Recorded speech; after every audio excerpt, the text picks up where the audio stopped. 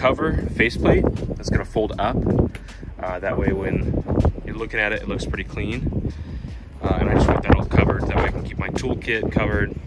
And then up here, I'm gonna add some wings on the sides. That way I can add some storage down there as well.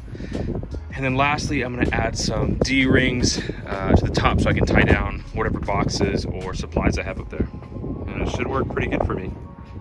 Okay, well, sorry about the wind noise. My plan is to cut 2 legs at 10 3/4 and then by 32 inches long. That way I can have some support for the top board. And then after that, I'm gonna make the wings. So yeah, here we go.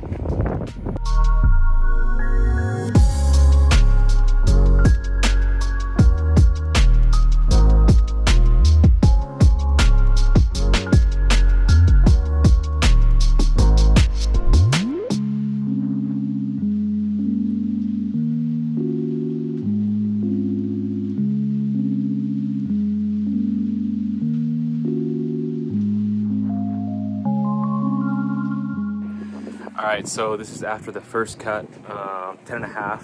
I haven't cut it down to 32 yet, just because I wanted to make sure it fit right. So I'll show you that right now.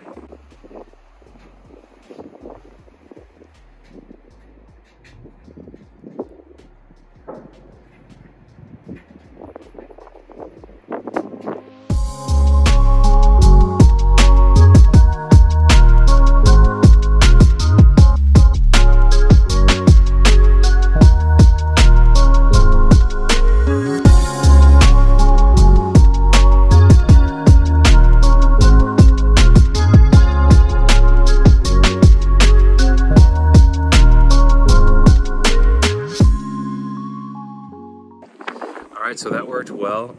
It's a little bit teetery, as you'll see. That's just because I have 2 supports instead of 1 in the middle. I'm just trying to get the spare tire in there, so that's kind of why I don't have a middle support, but I'm going to add some L brackets and I think it should stabilize it along with the screws I'm going to put in.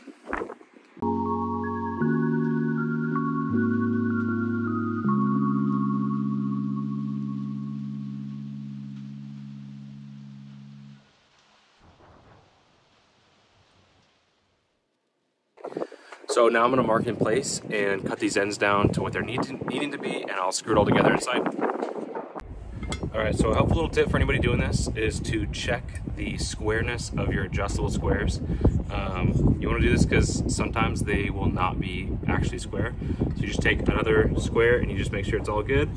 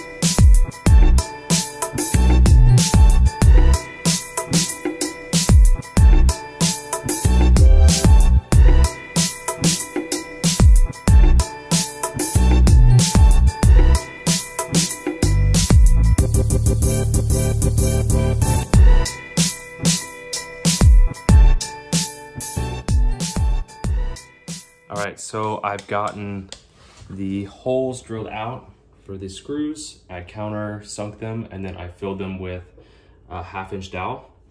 And I'm gonna go ahead and sand them down, and then we'll be good to go and sand the rest of it, and then I will start on the wings.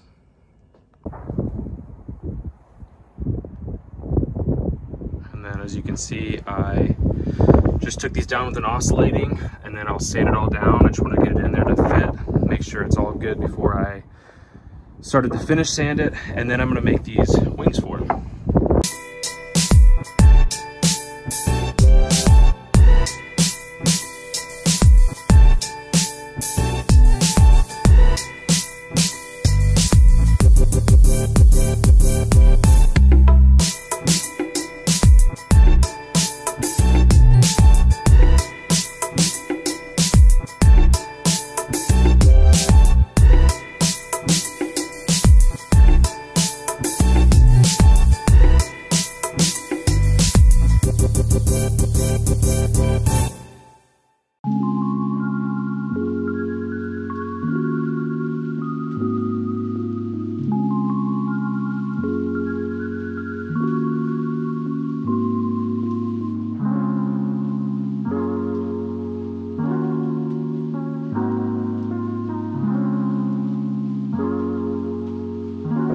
All right, so my phone was dying, so I had to go charge it. But what I did is I got the wings cut and fit in and mounted.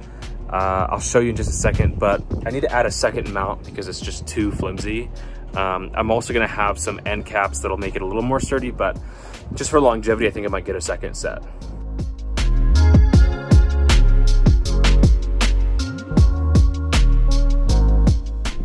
All right, so I've added little stoppers for this. Still coming up, it's a little bit fumbly, but now it has a stopper and both sides are looking pretty good.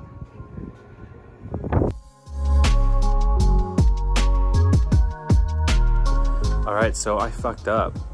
I cut my 4x8 both lengthwise and widthwise instead of just lengthwise. So my faceplate no longer is gonna fit. Pretty bummed. I might figure something out for it, but for now, I'm actually pretty stoked with how it looks. I don't think it looks bad without the faceplate, and I think it might even be a little more functional. It's just, I prefer it to look a little bit more finished. But with the tailgate closed, you can't even tell. So I don't think it really matters to me, but I might figure something out for it. So I put these little covers on. It also helps to keep this flat and level. And then I also added these bumpers right here.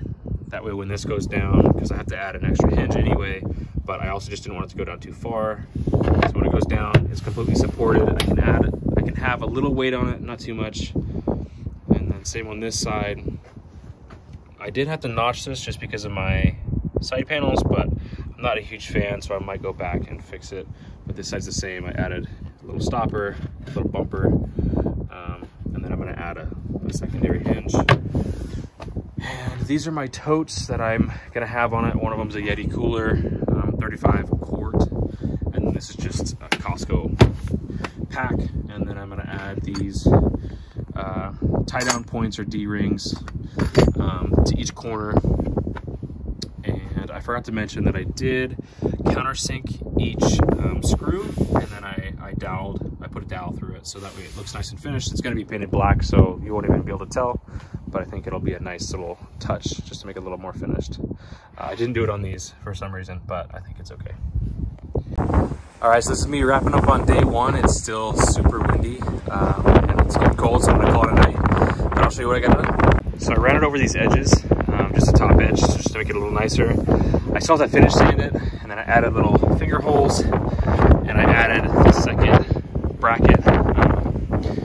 So that's good on both sides, and I actually can fit my DeWalt mechanic set, my Ryobi toolkit, and then I got these two up here, my high lift jack in the back. Looks really good. I'm super excited to paint it black, and sorry about the mess, but yeah. Good night, you guys.